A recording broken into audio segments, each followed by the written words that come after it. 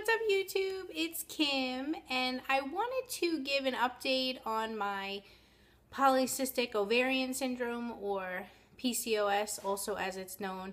I know a lot of women who watch this channel and also are in the weight loss community have this terrible syndrome, and it's been a while since I've touched on it, so I wanted to give an update. It's been a really tough, I would say 8 months. The last 8 months have been really tough. Like, for starting 8 months ago, probably for 4 months in a row, my period. Oh yeah, let me preface this by saying, any men watching this, just turn it off. You don't need to know all this unless your wife's dealing with it.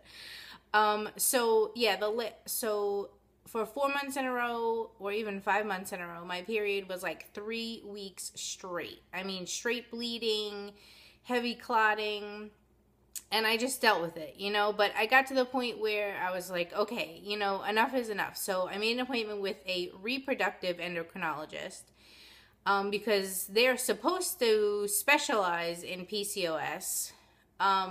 They also specialize in helping women get pregnant. So the reproductive endocrinologist that I saw was at a, a fertility clinic. So he was definitely more focused on wanting to get me pregnant. And that's what everybody goes there for. So I don't blame him. But he really wasn't. I really just wanted to up like my metformin, see if that would help.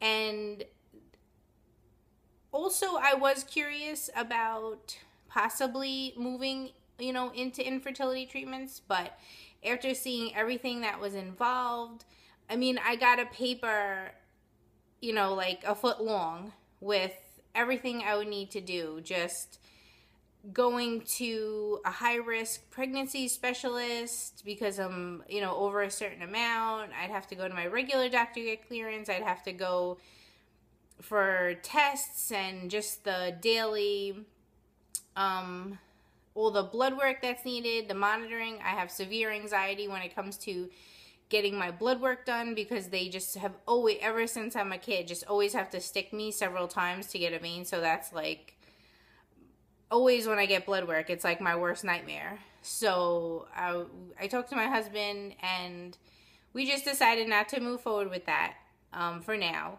So it kind of was a wasted appointment, I had an internal sonogram, and it just was unfortunately a wasted appointment. So all I really wanted was to up my metformin, because I was only on 500 milligrams a month, and I wanted to up it to 1,000. But he said, he couldn't do that because, I don't know, I guess he wasn't going to be my doctor, long term. So I called my OB, who is awesome. And because I had just seen him the week before, and he actually is the one who referred me to that reproductive endocrinologist. So he was able to prescribe me the 1,000 milligrams of the metformin. So I've been doing that now, I think like 3 or 4 months. So period has gotten much better. So I'd say after those 4 months of it being 3 weeks, then the next month it was like 2 weeks. Then the next month it was like 2 weeks again. Then last month it was a week and a half. And this month my period was only a week long. So that is just amazing. Like, when you've been dealing with having your period for weeks on end, it's like, I joke with Lori, like, you'll find me like skipping through the tulips. Oh, like, I'm so excited to not, have my period and have to wear feminine products. So also what's cool is I'm in the 240s now, and when I got pregnant with my daughter, I was in the 240s. So I guess my body's just, really loving the weight loss, getting more regulated, and things are, getting back on track. So for anybody out there dealing with PCOS, first of all, I'm so sorry, because it's horrible. But the most important thing you can do for yourself is to get your weight under control. Now, most women with PCOS do best with a lower carb diet. That I know.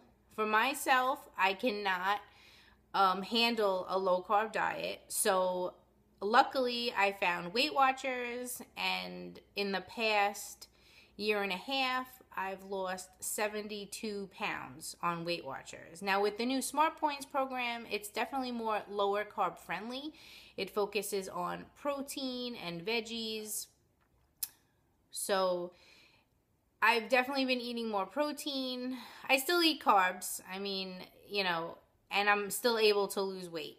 So for anyone out there with PCOS, just try to get your weight under control. Lowering your weight will definitely help with hopefully getting your cycle back on track. So right now, things are much better, much better. I've been taking that 1,000 milligram. My body's used to it. I'm not having as many bathroom problems.